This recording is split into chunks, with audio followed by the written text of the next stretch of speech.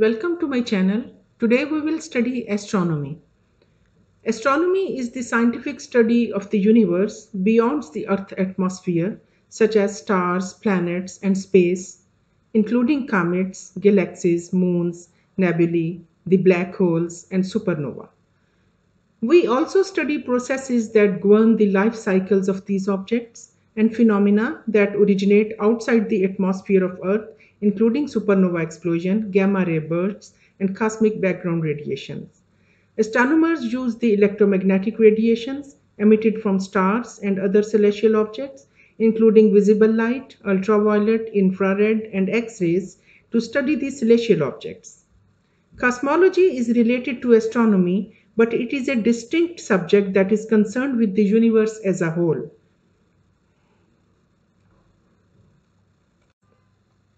The main branches of astronomy are astrometry, celestial mechanics, and astrophysics. Astrophysics, a branch of astronomy, is concerned with the physical processes associated with the celestial bodies and the intervening regions of space. Most ancient Greek astronomers believed that the Earth was the center of the solar system and the universe, with everything orbiting it. This is called a geocentric model, as shown here. Today we know that the Earth orbits the Sun, which is called a heliocentric model. Moreover, most ancient Greeks believed that all astronomical objects followed different physical laws and were perfect spheres and orbited in perfect circles around the Earth. However, Copernicus, Kepler, and Galileo disapproved these beliefs more than 1000 years later. So this is the heliocentric model presented by Copernicus. He was the first astronomer to present this model, which is a major event in the history of science. Now, Kepler discovered that orbits of the planets are like ellipses and not circles. Kepler discovered that orbits of the planets around the Sun are shaped like ellipses and not circles. That is, they are like squashed circles. His work provided one of the foundations of Newton's theory of universal gravitation. Galileo built the first telescope in 1609 and discovered 4 largest moons of Jupiter and craters on the moon. He argued for the heliocentric model and said the Earth could be moving because of the law of inertia. Now, using the ideas of Copernicus, Galileo, and others, Newton created the 3 laws of motion and the law of universal gravitation. These laws accurately describe the motions of all objects everywhere, including astronomical objects. The solar system was formed 4.6 billion years ago.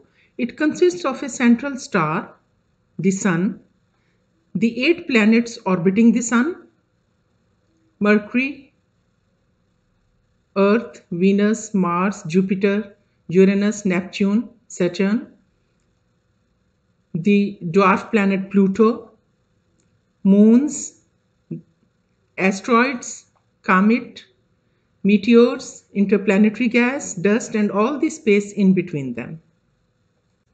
Now, this photograph taken from Lunar Orbiter 1 in 1966 is the world's first view of the Earth. And this photograph clearly shows that the ancient travelers had incorrect ideas about the shape of the Earth, that if it is flat and if they travel too far, they would fall over the edge. In fact, our explanation of the behavior of astronomical bodies are based upon the evidence we have before us today. Our present-day ideas and model may change in future and new evidence may be found.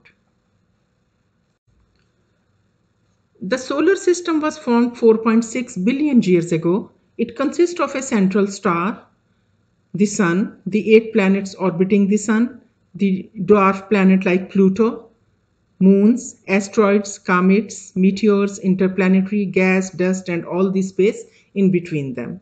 The mass of the moon is 1.99 into 10 raised to the power 30 kilogram, and its diameter is 1393,000 kilometers, or 1,393,000 kilometers. And temperature of its core is 15 million kelvins and surface temperature is 6,000 Kelvin.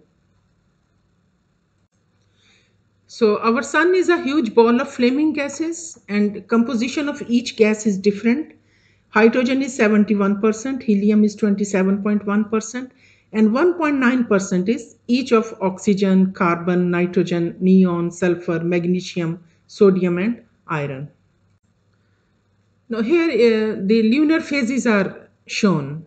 It can be seen that these phases gradually change as the orbital positions of the moon around the earth and of the earth around the sun shift.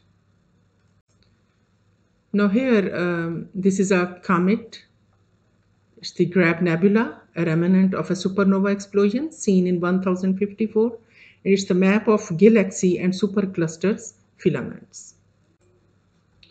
Here I would like to distinguish between asteroids, meteorite, and some similar terms like meteor, meteoroid. So an asteroid is a small rocky object that orbits the sun. Asteroids are smaller than a planet but larger than meteoroids.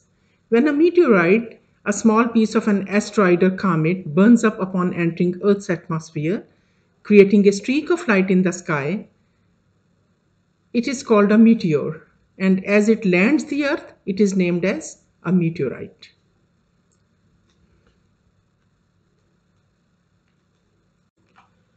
So I would like to describe a few more important terms we come across in astronomy. One is light year.